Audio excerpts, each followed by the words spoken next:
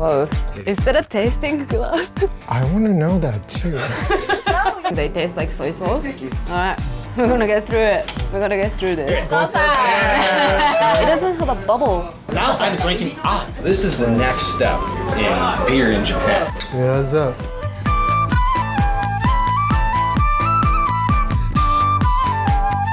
I am Yuka from Vice Japan. We're here in Tokyo to check out craft beer culture. And this is... Hello, I'm Ogi. Craft beer is called jibiru in this country. Back in 1994, strict laws changed, and before that, you needed to brew 2 million liters of beer in order to get licensed. But since the law changed, now the craft beer culture is like pumping and pumping. So today we're gonna go check out, get drunk, and just basically have fun. Yeah, it's really nice neighborhood. I never really hung around in Nakano. There's all these like little bars and little nice shops, and it's a good vibe. We're at Nakano Biru Kobo, and we're about to go check out the Tokyo's DIY craft beer. Let's go. Let's go. Konnichiwa. Konnichiwa. Oh, it's really nice. Like everything is super DIY, no? Did you make everything by yourself? そうですね。この辺の木材のやつは全部。 So you guys obviously make beer ここで right there, right? はい。 Okay, can I see? はい。 Wow, it smells really nice. 麦の匂いです。まだ何も入れてないので。Okay, so how many stages to make a craft beer? まず麦芽をこれに入れて、それを粉砕してこっちから細かくしたやつがこの中に入るんですけど、それにお湯を入れて甘みを取る。それをこっちに移してきて、でこの沸騰させるときにホップを入れて苦味とか香りをつける。Yeah, it smells like weed. Smells like weed? Did you just say that? でその後に冷却してこの発酵容器に移すんですけど、その時に酵母を一緒に入れますね。それが発酵して二酸化炭素とアルコールになって、それが完成したらビールになります。Can we try some of your beer? はい、大丈夫です。あっちに。はい。Alright, let's get drunk. Our first beer of the day. Alright.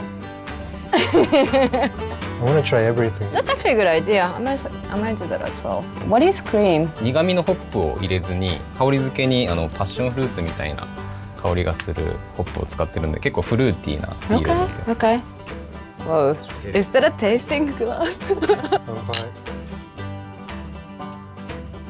Oh wow. It actually does taste like passion fruit. So what's the normal alcohol percentage of the Japanese beer? I think lagers are about 5%, 5.5.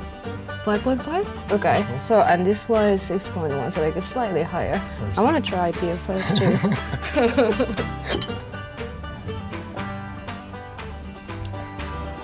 How is it? I don't know how to comment on drinks. Oh, it smells like chocolate. Yeah. This is how you comment on drinks. Okay. I want to try IPA. Yeah? Yeah, IPA smells like that Cascade hop that we Yeah? just tasted. Yeah. Okay. まあでもこれはカスケード使ってない。あ、違うの。 Can you get these beers anywhere else in Tokyo, or is this the only place that you can drink this beer? ここでだけしかない。 just here. But it's really reasonable though, because like the amount of work they put in there. This glass of beer is only 500 yen. I think I like pale ale. That's not pale ale, no? I think that's IPA. Yeah, it is IPA. And this is the pale ale? No, that's cream. Oh, this is cream. This is a nice dating spot. Alright, let's get out of here. And we've got more places to check out. Yeah. That was awesome. I'm already drunk. I know, me too. Well, we've got another place to go, so right, let's go. Next stop, we are going to Watering Hole in Yoyogi neighborhood. Actually, one of the only bars in Tokyo that specializes in domestic craft beer. All right, let's go. Wow, a lot of beers. Can you tell us a little bit about this place? 一番の思いというのはパイントで飲むことであったり、あとはそのタップハンドルがこんなに賑やかであることだったりっていうアメリカのそのクラフトビールの文化を紹介したい。月に1回私たちのお店で、ビールに関する講義をしています。はい。How many kinds of beer do you have here? ドラフトが19種類でハンドポンプが2種類の計21種類。7、8割が国産のクラフトビールになって、残りの2、3割がアメリカとかあとはヨーロッパのビールになります。はい。乾杯。When did Japanese people start drinking beer? おそらくは明治の頃だと思うんですけど、一番最初に教わった人たちがイギリス人だったりドイツ人だったりするので、割と素朴なものが。大手さんの場合はもう本当にドイツスタイルを学んでそこから発展しているので、今の大手さんのラガーはピルスナーだったりドルトムンダーだったりっていうドイツスタイルが主流なのかなっていう。割と日本人の女性ってちょっとずつたくさんとかいろんな種類があるものっていうのを好む傾向にあると思うんです。うちのお店に来る女性のお客さんは男性より飲まれる方の方が多いのでI really like your dishes. She's got some t-shirt. 実はビールを作りに行ってきた帰りなんですけど。Okay. Can we get every single one of the tastings?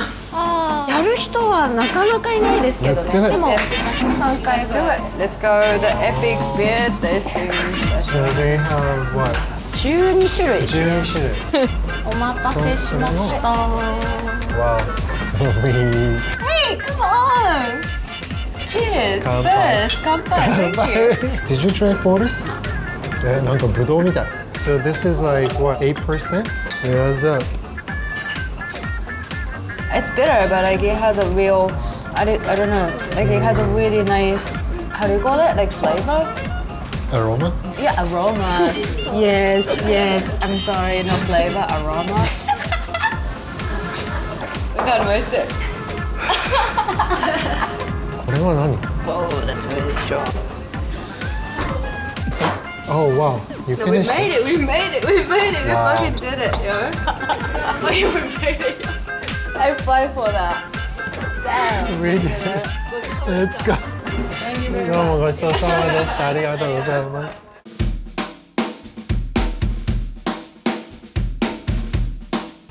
So now we're going to Wishitora in Shimokitazawa neighborhood, and they call themselves beer otaku, which literally means beer nerd. So let's see what they have to tell us and what they have to teach us.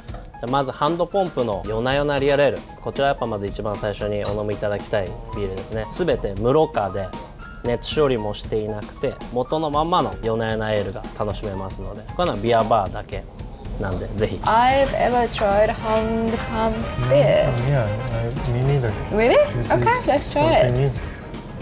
はいどうぞ。 Oh, wow, beautiful. Tokyo Black. ちょっとコーヒーっぽいニュアンスの軽めの黒になります。 Cheers. Cheers. 乾杯.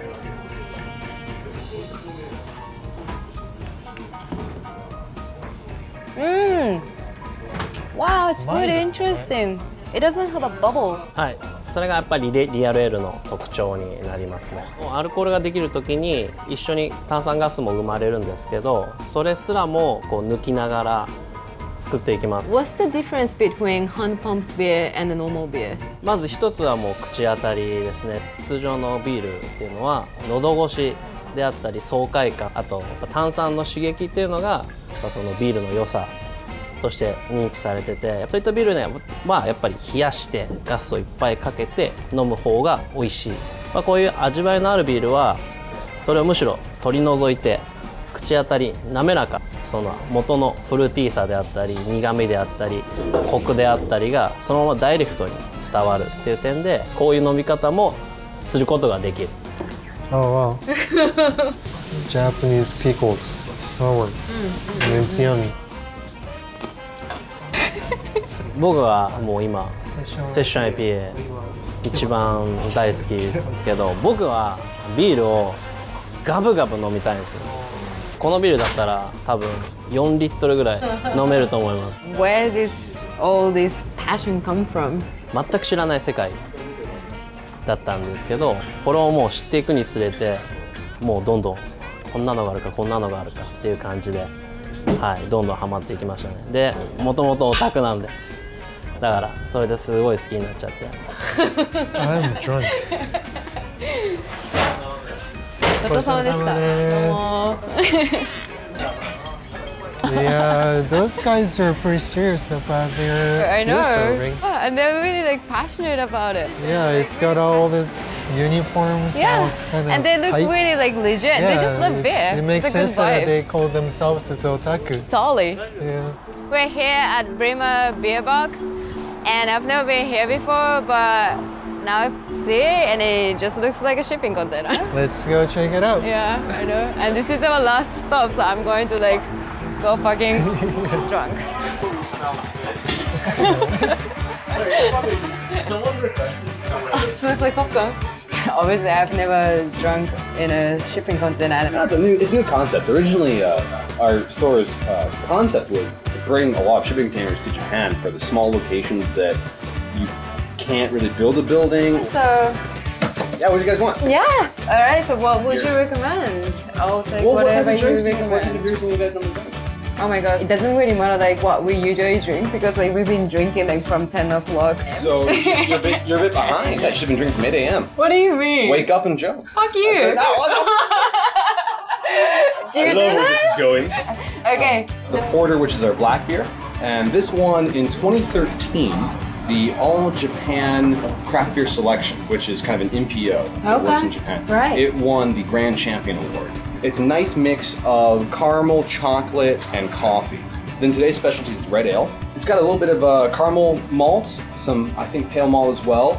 It's less hops than the pale ale in there, so it's got some different hops to balance out with the malt. I usually don't like dark beer Yeah. because it tastes like soy sauce. I kind of noticed that too, actually. Do you drink a lot of Japanese dark beers? Yeah, I think Yeah, so. yeah. A lot of them are very much. They taste very salty almost. Yeah, it's a weird. Yeah. Everybody says the craft beer thing in Japan is like really booming right now. So what do you guys think that like it's changed like since like 10 years ago? Before 1994, you had to prove that you had a factory capable of making 2 million liters of beer.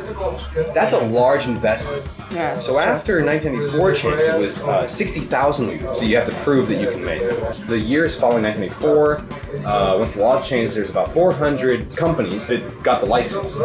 Yeah. Okay. But a few years later, more than half of them kind of went out of business. Yeah. Craft beer in Japan, I think in 2013, it was less than 0.5% of the total beer market in Japan is craft beer. Okay. So less than 1%. I heard that it's something like 96% Yeah. of beer is Yeah. like all major. Yes, Mass produced. all major mass-produced stuff. So Like I thought the literal translation of craft beer in Japan is jibiru. it can be.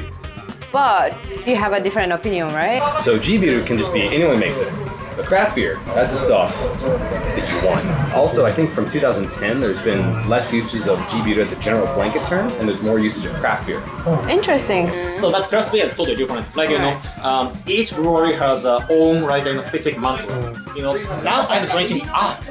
So it makes me satisfied. So my hope is that someday I will have baby. So baby gonna be grown, and I will be like a very old guy. Like my mustache gonna be here. When he wants a beer, let's do the beer.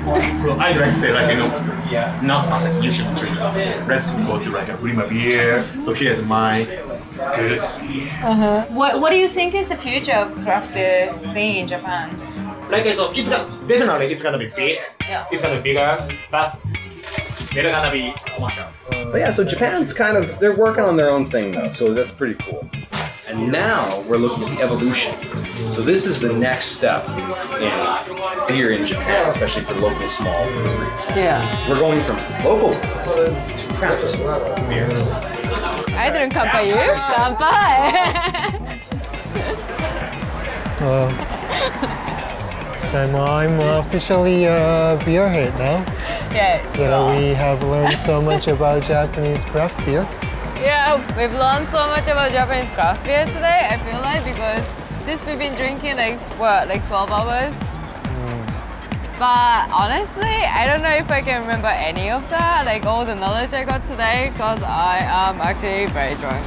And I think we need to get ourselves in the cab and go home. Let's go home. Go.